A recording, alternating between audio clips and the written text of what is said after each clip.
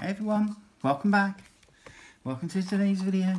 Today we're going to have a look at Kaldor Draigo, the Lord Commander of the Grey Knights. Let's. Is he known as Lord Commander of the Grey Knights, or is he just overall chapter master? Let's have a quick look. It's Kaldor Draigo. Supreme Grandmaster. There you go, Supreme Grandmaster. So Kaldor Draigo obviously wears a suit of Terminator plate, tactical dreadnought armour. He's got storm shield. He's got his sword, which is the Titan sword. And yeah, you can either have him helmetless or with a helmet. And it's a resin kit. I know how people feel about the Games Workshop resin. It's not as good as obviously Forge World resin, but I think that over the years they have tried to rectify some of the issues that they had with what people were calling fail cast. So there's no destructions on this because these were, what's the word I'm looking for? These types of kit were well before the times when numbering your pieces was the thing to do, so they didn't include destructions with these. Now you will need to really look at these pieces, these resin pieces. I recommend giving them a wash in warm soapy water first. Do that while they're still on the sprue. I've got a slight bend in the Titan sword here, so I'm hoping that with some hot water I can straighten that out. But it looks good. I originally bought him when he was metal, and he had a bit of heft to him as a metal kit. You know, there wasn't any messing about. You knew he was there. So let's come back to that. You get a 40mm base because he's on a because he's a Terminator. But Kaldor Draigo, 5-inch move, 2+ weapon skill, 2+ ballistic skill. He's strength 4, toughness 4, 7 wounds, 6 attacks. His leadership 9 has got 2-up save, which is fairly standard. 2-up save is fairly standard, obviously, for your Terminators. His strength and toughness in line with most Space Marines. It's his weapons that give him a little bit of interest. So he's got Mastercrafted Storm Bolter, which is 24 inches, rapid fire 2, strength 4, -1 AP, 2 damage, and he's got the Titan sword, which gives him +4 to his strength, -4 AP, and 3 damage. So in melee combat, I can see him being a bit of a beast. Now let's have a look at the Terminator. So his torso comes in one piece, and like I said, there's a lot of cleanup that is going to have to happen on this, and what I'm talking about are these little extra kind of like little triangles that have been added to the miniature to help with the resin casting process. So we've got some down the bottom here, we've got another one just on, another 2 here actually that needs to be cleaned up. We've got some here by the book, and you really need to take your time. Some near his psych out grenades. You're really going to need to take your time going around this miniature and searching. Okay, and these have basically all been added in order to ensure that the resin flows all the way down and there's no air bubbles and stuff like that in the Mini. And again, when we look at his shield arm, you're going to need to really closely look and see what you've got. And then obviously his sword arm, again, you've got extra like triangular gates here to force the resin through to make sure that everything is done and everything looks good. Yeah, so brand new scalpel blade on your scalpel, I recommend, and gently cut these things away. Some of them you might be able to just clip, like these bigger sprue gates you can clip and then trim, but the rest of it is very much going to be using, like there's a triangle that's been added to the top of this purity seal, so you're really going to have to get in there and just gently cut that away. But that's the sprue. Obviously super glue when you make this is the bonding glue of choice. So, but come back in a sec once I've got it all cleaned up, and we'll build Kaldor Draigo. I'm going to build him without his banner pole.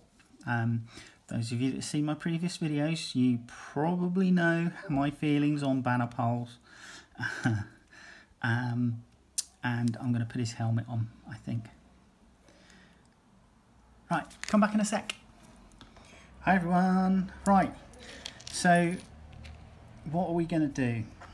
Right, so I'm only using 4 parts for Draigo, simply because, as I've previously mentioned, I don't like back banners. So that's going in my bits box along with his unhelmeted head. I think I've got all of the triangular tabs that they use to help the resin flow. But the last time I did a resin model, I did find a few extra tabs that I'd missed as I was painting. So yeah, hopefully I've got them all this time round. So how are we going to do this? Well, the first thing we're going to do is I just want to make it so that Draigo is elevated slightly. So I'm going to pop him on a piece of old this is one of the floor tiles from the original sort of like terrain sets that GW did, which I actually prefer. I don't know if there's anybody else out there that prefers these. You could make some absolutely huge buildings with it, which I did. Yeah, I kind of miss this modularity.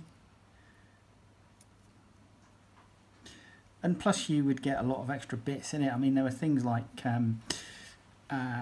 street lamps. There were street lamps, there were building lamps on brackets that you could put on the sides of buildings. You had other extra bits and pieces that you could use, like support struts and things like that. Girders, I suppose you could call them. Concrete girders, I suppose. Loads of different things that were really useful in the older type kits. So that's the only bit of plastic that I am gluing, so I won't need the EMA anymore, so let me put that away. What I am going to do is I'm going to glue his sword arm in place. I'm not going to glue his shield arm in place, and I'm not going to glue his head in place. I am going to glue his head to a paper clip so that I can paint it off the model. And all I've done, hope you can just make that out, I've just drilled a 1mm hole in the base of the noggin. I'm going to stick that to that, and hopefully that should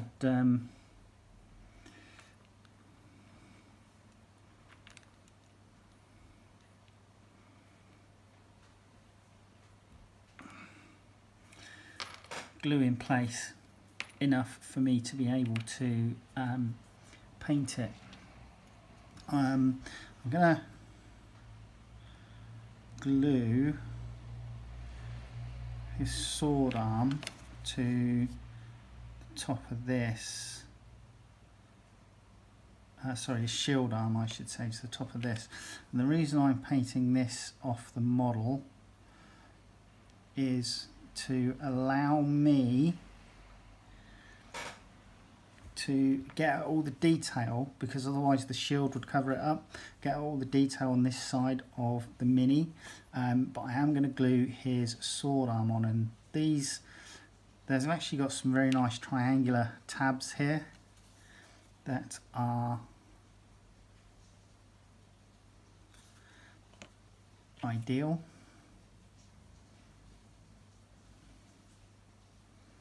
So I'm just going to glue that in place. Just hold it in place while it goes off. Hopefully not too long. And then I'm going to glue into the base. Now I'm going to do a paint video for this. For Draigo. That's not playing, is it? And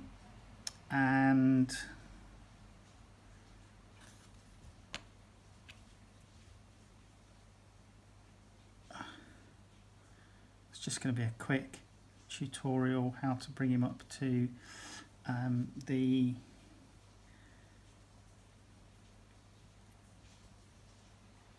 battle ready standard and then parade ready.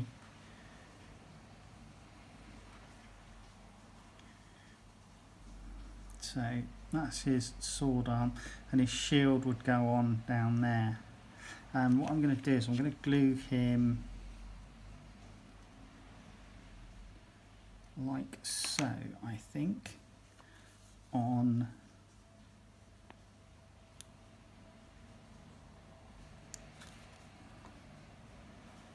this piece.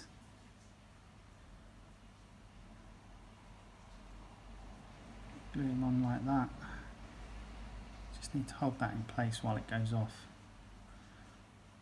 And then that will be him ready for me to chuck some primer on and start the painting process. So yeah, there you go. That's how far I'm taking the build, as I say, for painting purposes. And these are the sub-assemblies. So we've got his shield here and obviously his head. So these will all be sprayed and made ready to go on once they're painted. So yeah, join me in the next video and hopefully we will start a quick painting process to be able to get him on the tabletop as battle ready, and then hopefully as parade ready. And I'll see you soon. All right, take care. Bye.